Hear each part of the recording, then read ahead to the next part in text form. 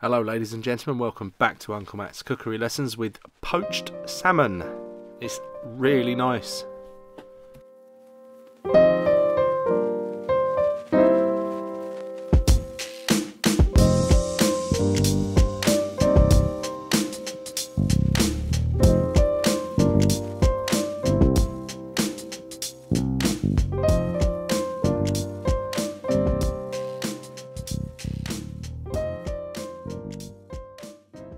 Hello, in this video I'll be showing you a technique for poaching salmon I don't think you could possibly get wrong. It's really gorgeous. It shows the best of this beautiful ingredient with some simple aromatic vegetables, and I know you're going to really like this video.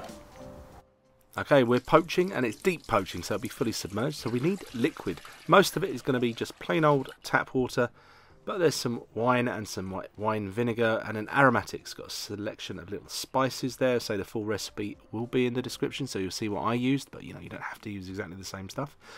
Some herbs, bay, parsley and dill. Dill's lovely with fish. And some white onion, just quickly peel that and hack it up. These veg don't have to be all neatly done, it doesn't really matter, it's just for flavour in the poaching liquor, because a quart of bouillon is basically a poaching liquor. There we go, got some onion, we had some fennel in there, some garlic, I'll just give that a little bit of a crush like so, and we're looking good.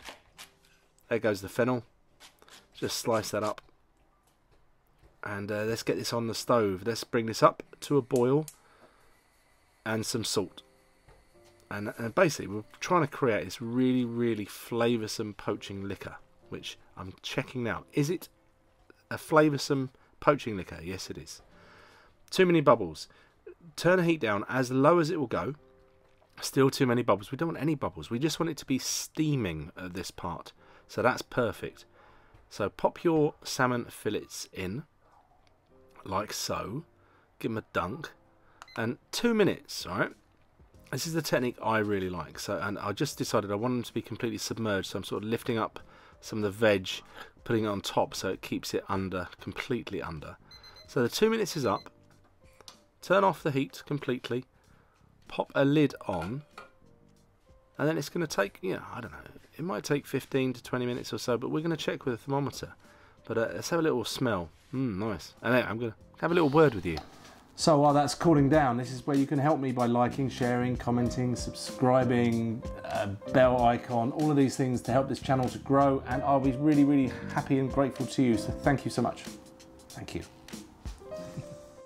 Yeah, thank you very much for your interaction, it's really appreciated. So in the thickest part is a good idea to get your temperature. I was happy with that, 57 C. That's going to be something like 150 Fahrenheit, but at the end I'll explain those temperatures for you. So some salad while that's just cooling off a little bit. I like it to be warm. It's my favourite sort of temperature to eat poached salmon.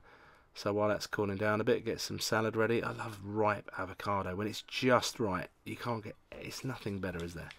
So nice bit of salad arranged. That's the last recipe I did, which was the green bean salad. You can check that out on my channel. That's really nice, and look how satisfying that is, how easy it is just to peel off that skin. So leaving the skin on it is very helpful because it stops it from breaking apart while it's poaching, and it's dead easy to come off. And then what I was doing there, the sort of grey bits, that's the blood side. It's just unsightly, there's nothing wrong with it, you do not have to sort of scrape that off, but that's just, it's a nice little touch. And just try to be really delicate here and encourage these petals, these flakes. Would you mind just separating so it can look lovely on top of this salad? Well, thank you. And, you know, I don't know. I don't think I ever win prizes for my presentation, but I think it looks nice. Just some flakes of that beautiful poached salmon on top of this salad. Season it up a little bit. Some salt and pepper. We're going to put some dill leaves on top because that'll look nice in the photo for the thumbnail. Bit of squeeze of lemon. And, I mean, yeah.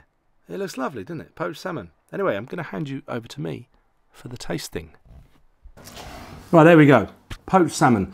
A very simple method. Because it's cooking so slowly because the temperature's off, it's less difficult to completely overcook it, and also it stays really tender because it doesn't toughen up. Also, it doesn't get all the white spots all over it, which is the fat which comes out of it. That's omega-3. That's good fat. You want that in there. So that's the super healthy stuff.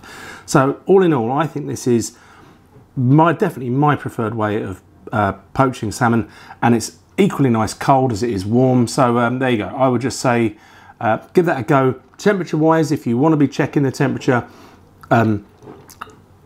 Celsius somewhere between 50 and 60. Obviously 50 is going to be a lot more like sort of medium rare. You'll actually have some sort of darker pink colour in the middle, and that would be, that range in Fahrenheit would be something like 122 to 145. So wherever you want to go with that is absolutely fine. Anyway, thank you very much for all the liking and commenting and the subscribing, all that stuff. I really appreciate you doing that, and I'll catch you in the next video coming really soon. Bye then.